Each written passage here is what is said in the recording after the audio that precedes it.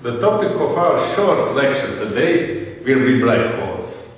Most of you probably heard a lot of black holes in terms of popular science or science fiction, and you probably heard various things about their properties.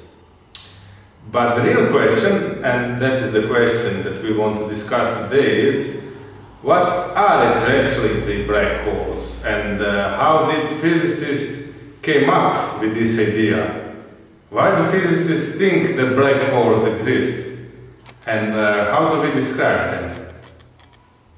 So we'll be discussing all these questions and showing some basic mathematical tools which will enable us to answer them. The first thing that we should stress is that black holes are a consequence of general theory of relativity. So black holes follow as a solution of equations of general theory of relativity. And general theory of relativity is actually theory of gravity. So general theory of relativity describes gravity in terms of the space-time curvature, or what is the geometry of the space-time. So, in order to understand how black holes appear, we need to go to the central point of general theory of relativity, and that central point is actually the Einstein field equation. So, the mathematical equation which describes the relationship between the geometry of space-time and matter and energy. So, we can write this equation in the following form. Now, in this lecture, we will not go exactly in detail into the question of what those things mean mathematically. It will be enough to say, for our purpose, that those are actually the mathematical objects. This type of mathematical object, which has these two types of indices, is called a tensor. But we will be concerned with the meaning of those objects. And the meaning is as follows. This object on the left-hand side, which is called the Einstein's tensor, represents the space-time geometry. And this object on the right-hand side, which has the same form, mathematically speaking, it is again the tensor, it has those two indices, represents the matter and energy. This pi is just the same pi that you learned in the elementary school. And this g is the Newton constant of gravity. So it's just a number. And this number is equal to 6.67 10 to minus 11. And these are just the units. The unit of force, Newton, the unit of distance, meter squared, divided by the unit of mass of kilogram squared. So what this equation is actually telling us is that space-time geometry, or the curvature of the space-time geometry, to be more precise, is proportional to the matter energy. So here we have space-time geometry, its curvature.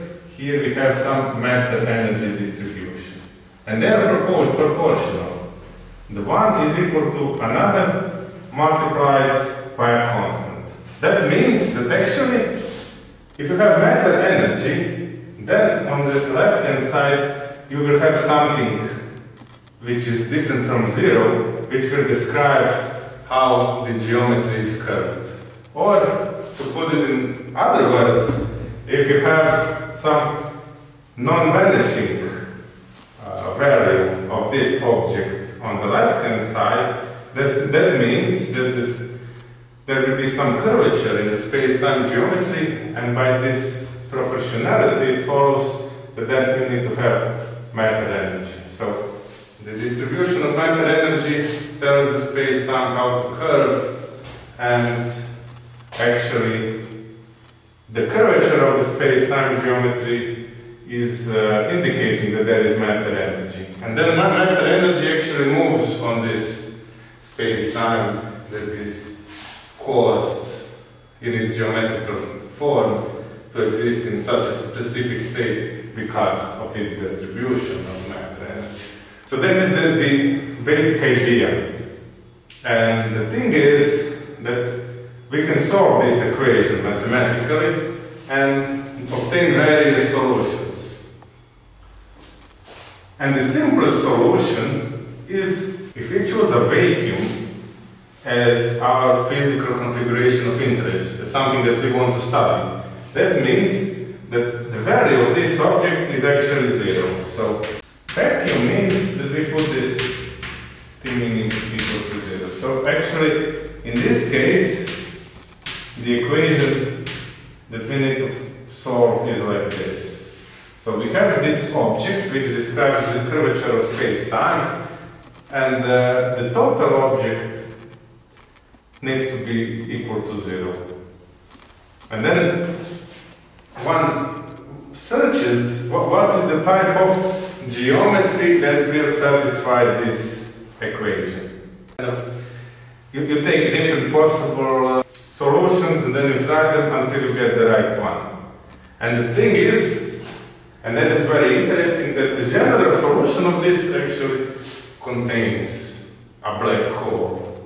So the black hole comes necessarily from general relativity because it is the vacuum solution of the Einstein's equation. And we will now describe more exactly what does this mean actually.